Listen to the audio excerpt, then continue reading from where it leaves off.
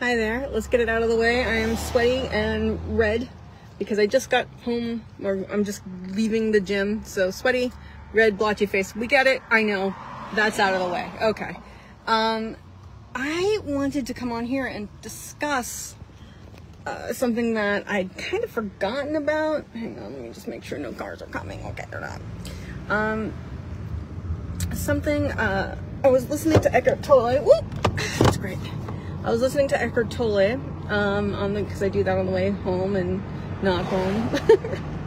And I'm kind of back at this part where he talks about how your primary purpose is whatever you're doing in that moment, and the secondary purpose is basically what you're accomplishing, like walking across the room to pick up your phone. Your job, your purpose is to walk across the room, is in the walking, in the moment, and the secondary purpose is to pick up the phone, right? That sort of thing. And when I look at it that way, like that just really helps me. That just really helps me in the way I think about things, because right now, I'm driving back to the house, and my purpose right now, in this moment, the only thing I have to do is drive. It's the only thing I have to do, and that is, I'm doing it well, and that's something to be proud of. And living in the moment's great. So that's pretty awesome. So that really helps. And the other thing is, he kind of goes on to this, this weaves in with it, is that when you live that way, you can become comfortable with you can become comfortable with brain uncertainty. And when you become we've got some brain glitches happening. When you become comfortable with uncertainty, fear goes, and you don't have to be fearful anymore, because no matter what happens, it's all right. It's like, I don't know what's happening, and the purpose of it is like I'm just gonna live in the now, right? Like whatever happens is fine, and that's something I've kind of been pondering of late, because it's uncertain now whether or not I'm going to be able to get down to Florida. It's so beautiful out. Look at the trees. Look at the trees. Look at the trees. Okay, I hope you saw the trees and not like the ceiling or something, but there's the trees. See the trees? You see them? So pretty.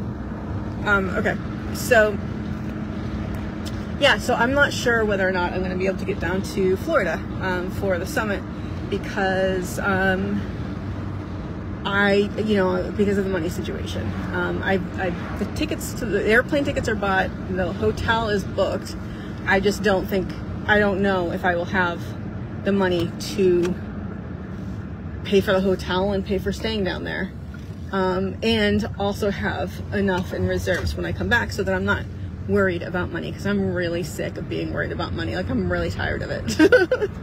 And then every other time I've gone down to the summit, or anything down in Florida with the Alchemist Nation, I go down with very little, if any, like barely enough money to get by and make it back. And I always think, oh, well, I'll get business while I'm there, and, I'll get money, some money will come out of it, and it never does. I mean, business, sure, you know what I mean? Like, we get clients or whatever, but I don't make money at the summit, and I don't make enough to, like, come back. You know what I mean? And not be concerned about what I'm doing. So I am uncertain whether or not I'm going down there, but you know what? That's okay. And the thing I'm concerned about there, though, is like, I'm okay either way, because there are pros and cons of both. I want to be at the point where I'm okay either way, no matter what I actually want. Like, I'm living in the uncertainty. I'm just driving. That's my purpose right now. And that's okay. You know what I mean? And whatever happens is fine. That's really what I want to get to, is that. I'm in the old people community now. Anyway, so I just thought I would come on here and kind of share that. I don't know about you guys, about how you're living with uncertainty.